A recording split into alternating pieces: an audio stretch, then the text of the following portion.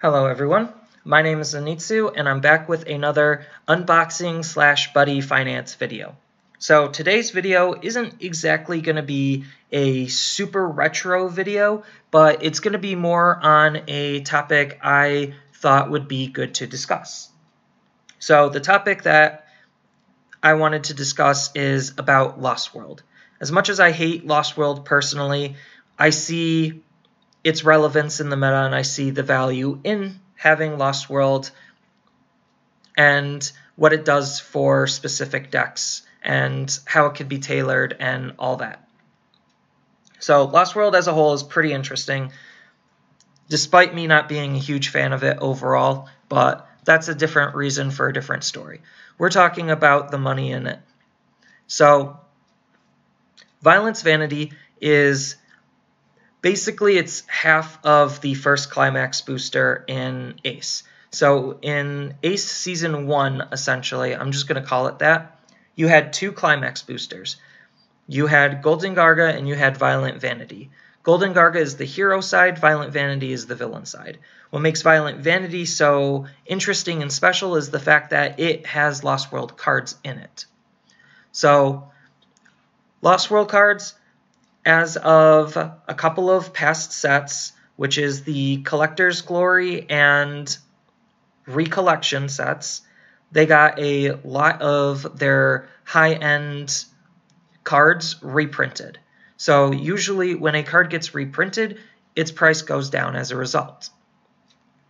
But the inverse is true for when cards aren't reprinted, the price goes up. So as more people are buying the reprinted cards to build their Lost World decks, they're finishing it with the cards that weren't reprinted, which means all of those cards are now seeing even more demand than the cards that were reprinted, and as a result, those prices are going up. So any set with some of those high-end Lost World cards are retaining some pretty solid value. So what makes Violent Vanity so interesting is the fact that you basically have a 50-50 chance at getting the Lost World Secret Pack or getting the Imperial Core Secret Pack. So Imperial Cores, as a little aside, this is the set where their base is basically located, and they only had one set of support, like real support, past this. So their cards are still retaining some value as Imperial Cores turned into a Lost World Turbo deck, and they have still some pretty, even though it's minor relevance, still some relevance in the meta because they are a very easy and effective way at turboing into Lost World. But that being said, a lot of the double and triple rare cards in this set are still holding some value, especially the Lost World ones. So one of the Lost World cards that definitely has spiked recently is Invasion from the Deep and Vile. So that was about a $12 card before, and now it's looking at $20, and as more people are buying it at that $20 price, it will slowly become out more and more out of stock or hard to find, and then its price is going to increase as a result. So the fact that this set has Invasion of the Deep and Vile, and unfortunately it's a triple rare, but what can you do? That's what Bushiroad does. They put all of the good cards at high rarities, so that way you have to buy more booster boxes to try to get it. But if you do open one in a box, it's a very solid way to basically recoup what the box costed. So Invasion of the Deep and Vile is pretty good. Then you have Vile, Demonic Particles, Lossless Hazer. That's another card, probably Lost World's best weapon. And that card used to be about $6, and now it's sitting at around $15. And that card's a double rare, so it's slightly easier to pull. I think the double rares, last I calculated, you have about a 50-50 chance at seeing any given double rare. So, like, the highs are pretty high, but the lows, they can be kind of low. So with the value of the secret packs, the Lost World secret pack is holding at around a $30-ish value right now, if you just add up all of the prices of all the singles. And the Imperial Cores secret pack is holding at about a $10 to $15 value, if you, again, add up all of the value of the singles. So the secret packs definitely are the easiest way to start recouping what you spent on the box. And if you can manage to get some of the good triple and double rares, that also helps. Some of the Imperial Core double and triple rares are still holding decent value. Glory of Heavens is about a $5 card. Angel Troop Exosia is about a $5 card. And then you have Raphael, which is shockingly low. He's at about 7 right now. So it just kind of shows that the highlight on Imperial Cores is slowly going away, but they did get some support within the last couple of months, which definitely helped prop them up and help them retain some of the value on their higher end cards. But that being said, a lot of the other cards in the set are not really holding out too well. So for some odd reason, Death Raider Orvin, there we go. Death Raider Orvin, he's been going up in price, probably because a lot of people just want a very cheap buddy fight deck, and Venom Swamps was a very cheap deck, and as those cards are slowly drying up because not enough people are opening boxes, his card is becoming harder to find, and the fact that he is supposedly the buddy of the deck, or at least a solid 4 of in the deck, and he's becoming harder and harder to find because he is at a higher rarity, his price has been slowly going up. So that's always a good thing. And then Imperial Cores have been holding their value as well as they possibly can. The Dimension Dragon stuff is still kind of holding its value on some of the cards.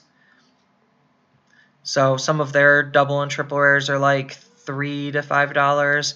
Unfortunately, a lot of the other archetypes aren't doing so hot. So the set also supports Blade Dancers. They're practically not worth a whole lot, like maybe $1 for the triple rare. Then you have Draw Metal, which isn't holding out very well. And then you have Max Dragons, which has been tanking. The only real value in Max Dragons is the size 3 that isn't even in the set. So, yeah. But what is interesting to note that is in this set is Mystic Knights. So even though Mystic Knights, as of this set, when it originally came out, wasn't necessarily a super hot deck, they did just get 2 sets of support back-to-back. They got S-CBT02, which just came out last month, and then they're going to be getting more support from the coming Climax booster. So a lot of their cards, especially their higher rarity cards, are slowly becoming harder to find as people are looking at that deck to pick up because it was so cheap, because it wasn't very relevant, and now that it's getting a lot of support, it's becoming more relevant, and now those cards are drying up and becoming more expensive. So that's something interesting to note. So with all of that being said, like between all of the higher rarity cards, the majority of them are like $5 to $10 hits, and then there are a couple of like dollar whiffs. But the given chance of seeing any double rare is about 50%. I think the given chance of seeing any triple rare is a little bit less, but because the set is so small, it is hovering probably around the 35–40% range of seeing any given triple rare. So with smaller sets like this that are under 100 cards, it becomes very easy to see a lot of the cards in the set or have a higher chance of seeing specific cards in the set. So that's always something to note, is the fact that this is a pretty small set and it still has a lot of solid value in the form of Lost World cards. It still has the base of Imperial cores, which is still going to be very important if anyone wants to play that deck. And then it does have one of the high rarity Mystic Knights cards, which is going to be pretty good if you're going to be playing Mystic Knights. So it still has a lot of value. It's just there's not really anything in the common or uncommon slot which is propping it up, which is usually where I like to look at first, is what are the commons and uncommons that are still retaining any value or somehow randomly spiked. So there's none of those. There's no normal rares that hold any real value. It's just all in the double and triple rare slots and the secret pack.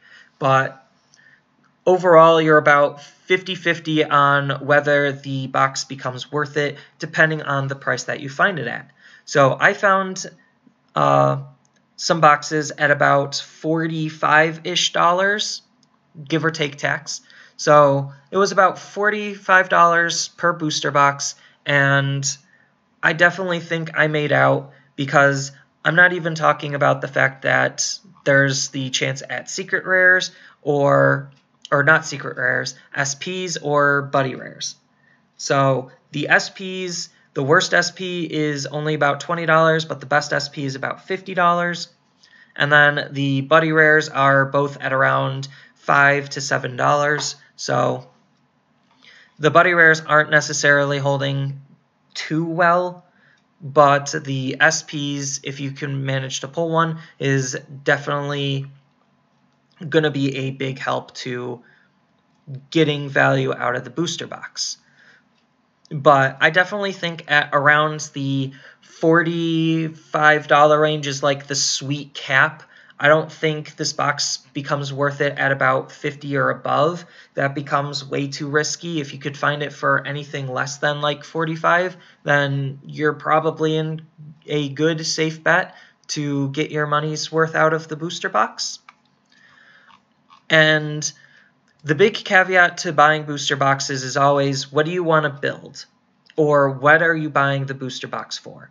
So unfortunately for me, I was specifically looking for Vile Demonic Particles Lossless Hazer. I didn't find any in the two I opened, but I did manage to basically come out ahead because I did pull an SP and I did pull Invasion and I did pull one of the secret packs that is Lost World.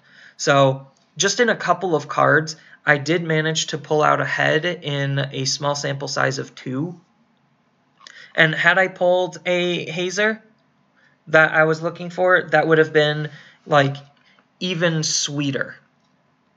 So that's why I think like the $45 range is probably the cap on where you want to buy this, because anything more becomes too big of a risk where you might not make anything out of the booster box other than the fact that you're buying it just to buy it because you want to build something with it.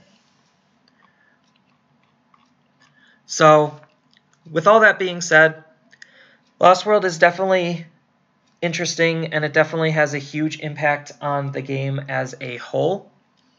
And a lot of the cards that didn't get reprinted are going up in value or becoming slowly unavailable on the secondary market. And even the cards that did get reprinted, they're still holding value because they're still staples in almost any and every Lost World deck that you're going to be building. So I hope you enjoyed this type of content. Don't forget to like and subscribe if you really want. Leave a comment below on what your thoughts on specific sets or how the market is reacting to the changes in Buddy Fight are. And With that, I will see you in the next video.